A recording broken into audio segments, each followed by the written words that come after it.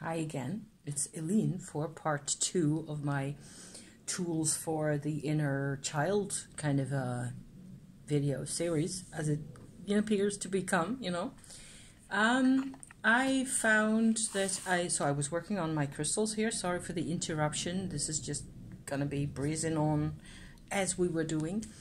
I found that these Botswana agates, that's what I was talking about, actually do a lot more for me vibrationally. I looked up the properties for this stone, and it seems to me also like I get the most benefit or the clearest engagement with the crystal if I sit and hold the 3 of these in my hands like this, and it just becomes a presence nearly, like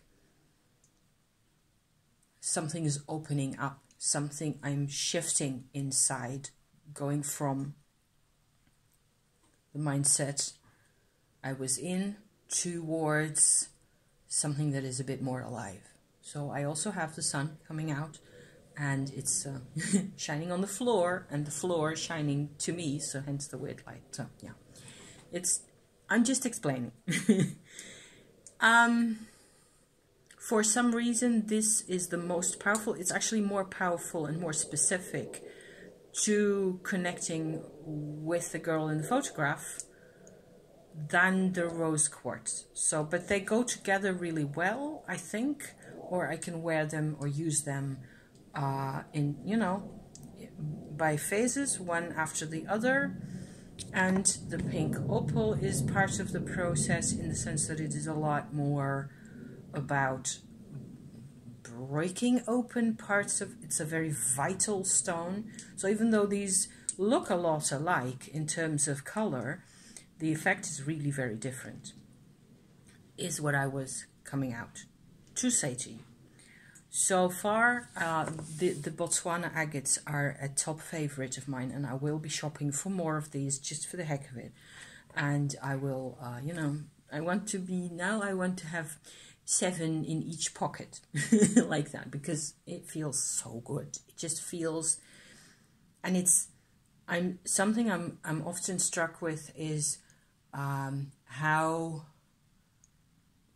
sometimes the things we really need got away from us a long time ago, and getting back to them is possible, but it just takes time, and you have to make an effort regularly and continuously and keep it up in order to reclaim what you need or what you feel that you want.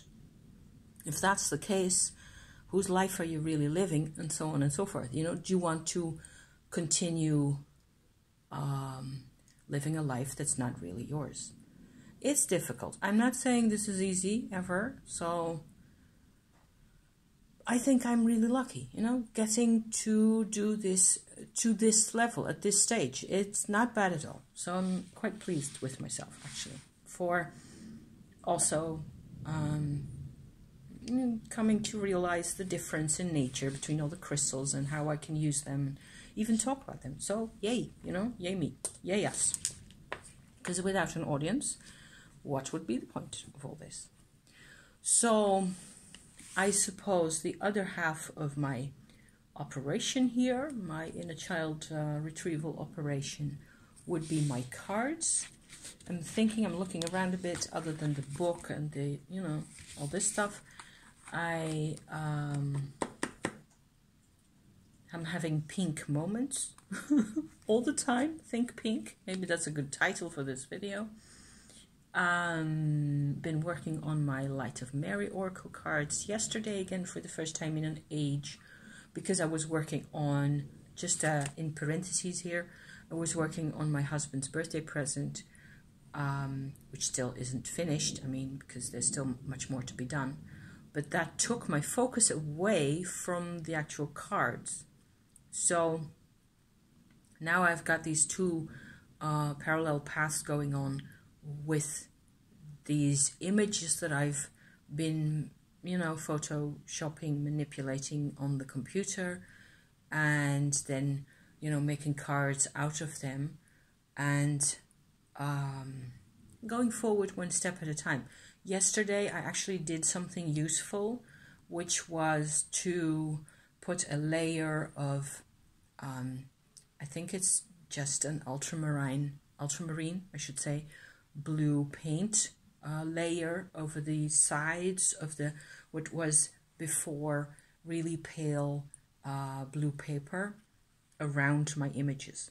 I'll get back to them. I will show you what I've been doing as we progress with that. But it's another part that I've realized, and as I sit here and talk about my child things, you know, I've realized that there's actually a vibration to that project that is so important to me, and it just gets blown out the window because life will blow it out the window.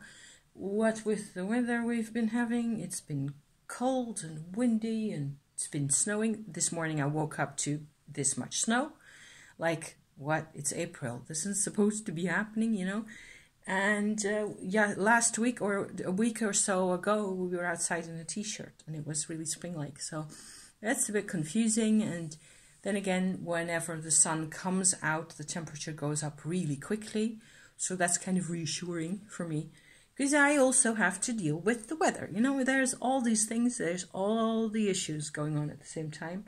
And I'm just trying to not overdo it with the therapeutic focus on all the things, and also trying to transform it all into something that will be workable or, you know, useful to other people, potentially, hopefully. Yeah. So, sort of a check-in with all the things. I picked cards from my Mystic Masters tarot deck that I got in at the beginning of this year, and I tried to do this by feel, really. I shuffled a couple of times, and then I went into the deck just by feel with this photograph of mine still in front of me, and I just picked out a number of cards, okay, to lay on the table face downward at that time, and just to see what would come out in terms of the energy that I share with this child still, or whatever there would be in terms of a kind of a communication with this child. What would the child say to me if she could talk to me? What's she trying to tell me? Maybe that's more or less what it was really that came out in the cards. So, what came out, stunning, you know, I wasn't expecting this really, is 7 cards really. And I'm going to lay them out like this, because I have a couple more that I'm going to show you. This is the Mystic Masters Tarot that looks like this. You can get this at, you can find the connections, the information about this deck on dannymystic.com. That's what that looks like. So if you are really interested in this deck, it's very pretty, and I've enjoyed working with this a lot over the past months. I think that I've had it now 2 months or so. It feels like a lot more. Because it's my aesthetic, it's my vibe, it's very subtle. The drawings are all original artwork and they're great, and it's just really beautiful. So what came out was 7 cards, right? For this, what is the child trying to tell me? What's she trying to show me? What am I seeing in the photograph that I need to know about? Something like that, something along those lines. And I got 2 times 3. So I got a Queen of Swords and a 7 of Wands and a Hierophant on the one side. On the other side, I got the Knight of Wands. You'll never be able to have a focus of this, but it's just an indication. Ace of Coins and High Priestess. In the middle, I get a 7 of Coins. So I am kind of already going like, okay, so wow, this is very symmetrical. I have a 7 in the middle. I have a 7 on this side and an ace on the other. I have a court card on both sides, and I've got a major card on both sides. So it's very, to me, this became immediately obvious to me that I'm talking about my parents again. That my card or my photograph of my child is talking about, this is my world. This is the world I was living in at the time.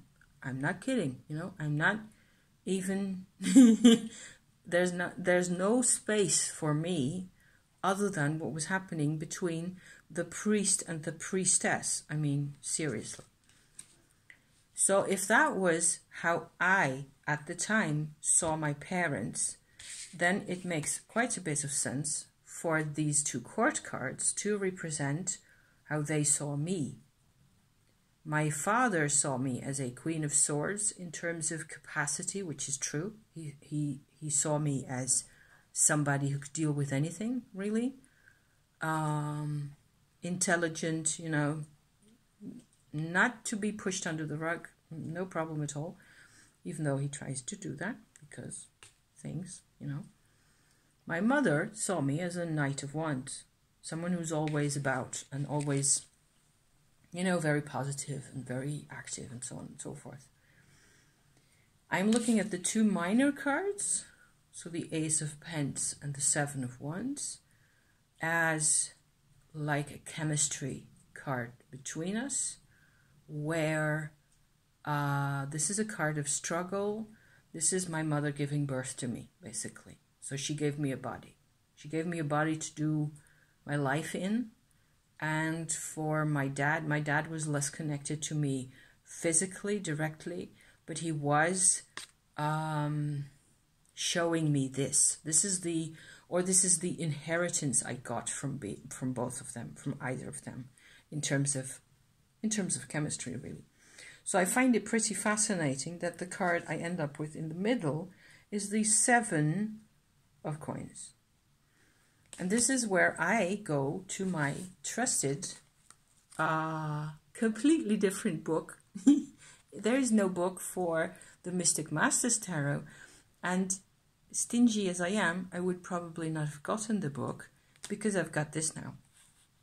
And just looking it up in here, looking up the Seven of Pentacles, I get this analysis for, of course, the, you know, Seven of Coins in the Marseille Tarot. And it says here, acceptance, the practical aspect of the coins subdues the dynamic 3 to the stability of the 4, with the number 7 depicted as an inverse triangle pointing down at a rectangle. So going like this in the middle, down to the 4s. The single coin finds its place between the 3 pairs, who well positioned but not overly dominant. The plant decorations enclose it in a way that express protection and support. So I suppose I was safe, even though I didn't feel safe ever. The inverse reading, I'm just skipping the interpretation here. The inverse, so if you have the card, if you were to have the card reversed like so, it says excessive dependence on external support, constant need to be accepted and approved by others, which is what you have when you're 4 years old, right? So it's always important, I feel, to read the reversed meanings, because it's, to me, it's not so much a matter of the card going this way or this way, because I don't use reversals myself, but I will always sort of factor in the potential for on the dark side, if possible, to the situation. So I thought that was really helpful, because the 3 I would tend to equate with my mother even, the 4 with my father, it's just how that feels to me. And there's me in the middle, and I was an only child, so there it goes. I felt this intuitive card picking just came out beautifully with exactly what I needed to realize as a communication from this old photograph, from this old me over there. I didn't stop there, because I felt like I wanted a few more cards, and I went ahead and into the, you know, just by feel, picking cards that feel like they're trying, like like there's warmth, there's more energy with some cards than with others for some reason. And I end up having a pile of cards and then just putting several of them back again into the deck. And at the end I have a few cards. You know, this is a very intuitive way of pulling cards without any spread questions, you're just having a mindset that you're trying to investigate, which is probably what more people will do with cards. So I have 3 more: Sun, Justice, and Page of Coins, which of course links up with my 7 over there. So maybe I should be looking at my Page of Coins as a significator card in my, future readings and things, because for a change, I'm investigating different significator cards, which is a card that you pick in the deck that represents yourself. So if you're, you can work with that different ways. These are really hopeful to me, both Justice and Sun. I always feel like, okay, so this is the present day situation, those 3. And as a final thought, I have another Wheel of Fortune, which kind of ties in with the whole, lots of changes, lots of drama. And by now, I suppose the conclusion from this whole spread and this whole situation here in front of me, for me, would be like, okay, so I've got the information, I've got the processes that I needed to go through are complete, or at least well underway to such an extent that I really don't have to worry anymore about what is, whether, as long as I have acceptance, which is what this Wheel of Fortune also stands for me. It's like, you just have to roll with the punches. And by now, of course, a part of me wishes I were still, I could go back to being 4 years old and do it all over again.